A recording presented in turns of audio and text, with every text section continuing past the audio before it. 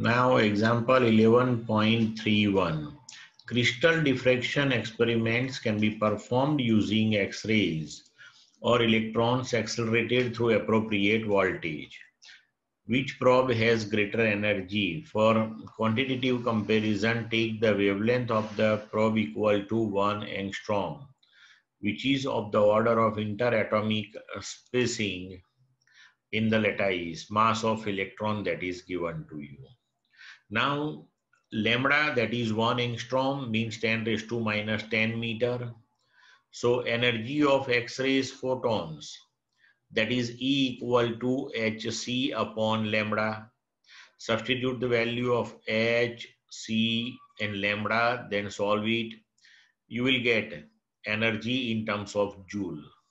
Then divide it by 1.6 into 10 raised to minus 19. Here 10 ની જગ્યાએ 19 કરી નાખજો.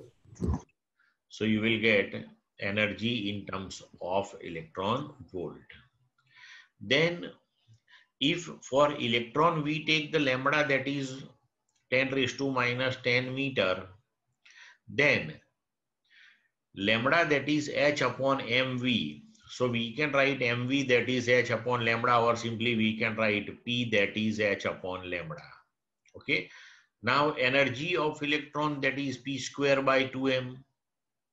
So here from this particular equation, mv that is h upon lambda means p that is h upon lambda. Substitute the value of h and lambda, you will get momentum. Then substitute the value of momentum here, take square of it, 2 into mass of electron, and you will get energy in terms of joule. Then divide it by 1.6 into 10 raised to minus 19. You will get energy in terms of electron volt.